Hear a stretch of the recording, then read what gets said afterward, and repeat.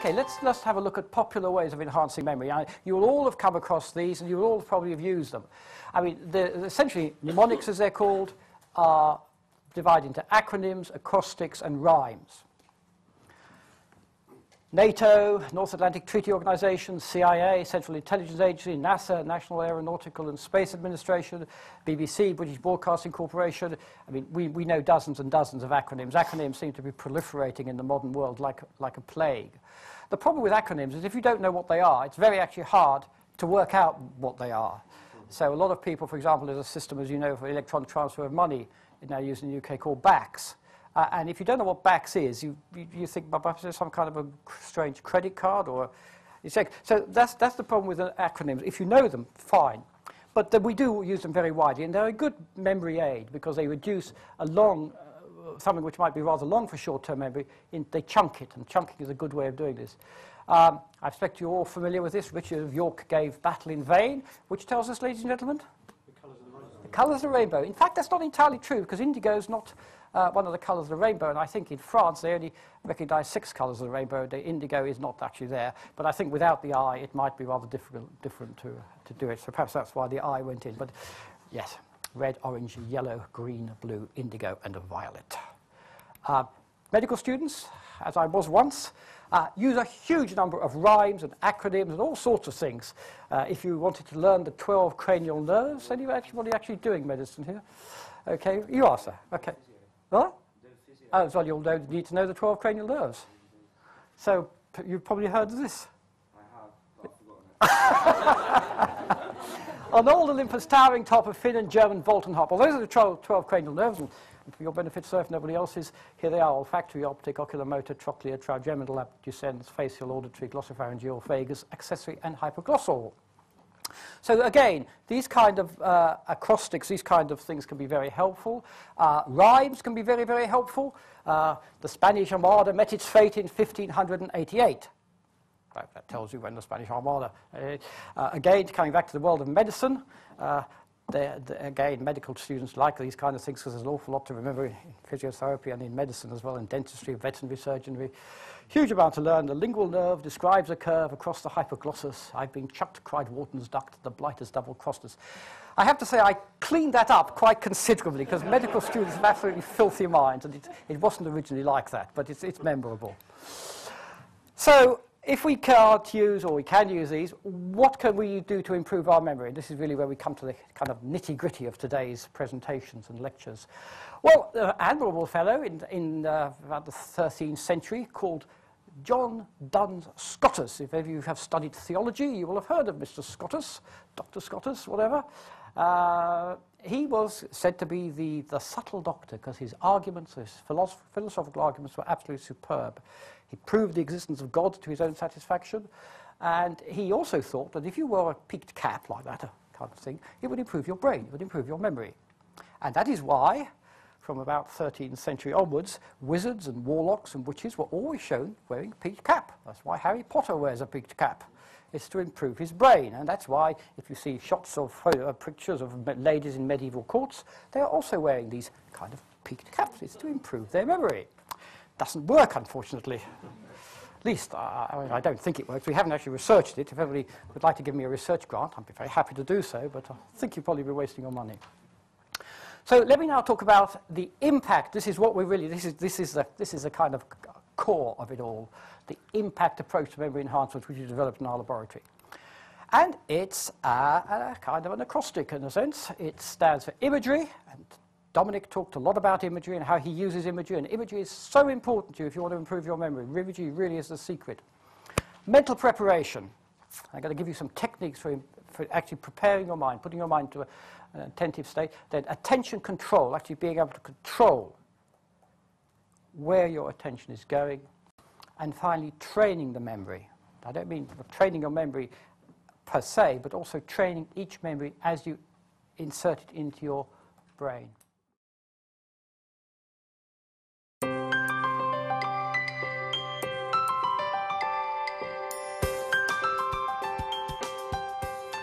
So let's have a look at imagery.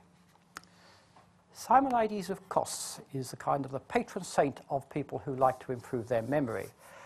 Simonides, of course, was a lyric poet around about 500 BC. And he was extremely successful, both commercially and artistically.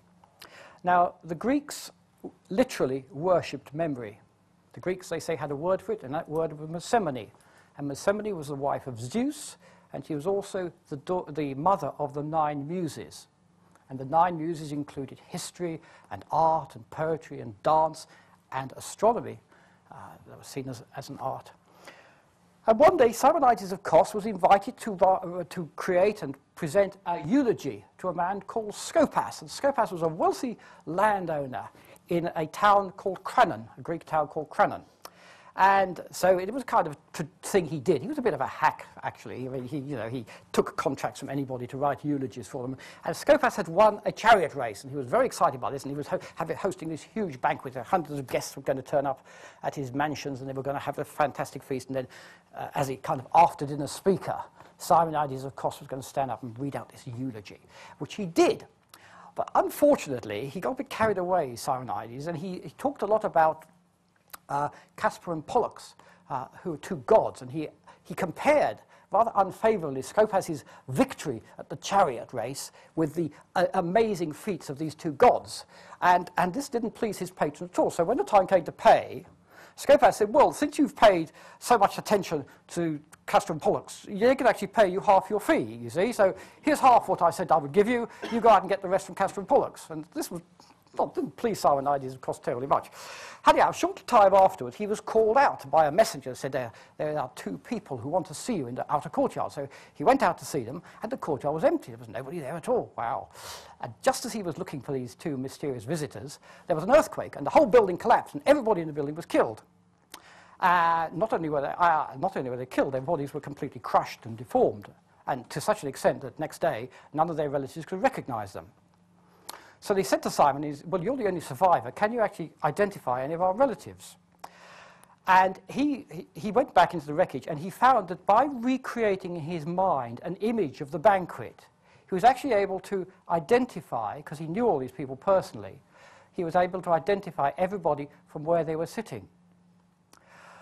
This is a story, I have to say, which is probably partly true. It was told by Cicero about 400 years later. So that's the source for that story. But nonetheless, Simonides realized that using imagery was an extremely powerful memory aid. And he created the world's first memory course on the basis of this experience. And really, every memory course you see today is based on the work done in 500 BC by Simonides of Kos. It's to do with imagery. And imagery is very important because essentially our memories are best for those aspects of our sight and sound which relate to survival. You see, I mean, our primitive ancestors, visual memory was extremely important. You had to know what berries you could eat, what animals were dangerous, what parts of the forest or the jungle or the steppes were dangerous. So visual memory developed very powerfully. Olfactory memory, memory for scent is also very, very powerful. If I get a whiff of sort of stale cabbage, I'm immediately transported back to my first school. A lot of people, if they smell a bit of antiseptic, for example, will suddenly remember our visit to a hospital. I suppose most famously was Proust, Marcel Proust, the French writer who sipped a little tea, and he had a little Madeleine biscuit and he did lime tea, and bingo, 12 volumes of À la recherche du temps perdu emerged, Deus ex machina, from him as a result of this olfactory memory. Gustatory taste can be you can taste something which can evoke a very powerful memory. We have touch memories. The worst areas of our brain are the areas where we are looking at things which are abstract, because these arose in our culture much more recently. So we're going to look at these, particularly at the visual context, and I'm going to show you how to create memories, movies in your mind. It's widely used in sports. If any of you play a sport at any level, you probably have used imagery. Ray Floyd has said that he uses visualization. It's been called going to the movies. It may be the most important part of your mental package. And similarly, Rob Andrew, world's most capped fly half. Before a big match, I try to visualize myself in different situations, different parts of the field. I'll spend a long time practicing kicks from those areas of the field where we plan to attack. So he'll go through the game in his mind's eye. There's a famous story in the American literature of a soldier who was captured in Vietnam by the Vietnamese, and he spent 5 or 6 years in captivity, and he'd been a very good basketball player, and every day while in captivity he would play a game in his mind. And when he was finally released and went to play basketball again, he found his skills hadn't really diminished, although he had to actually touch the ball for 5 years. So practicing in your mind is very, very important.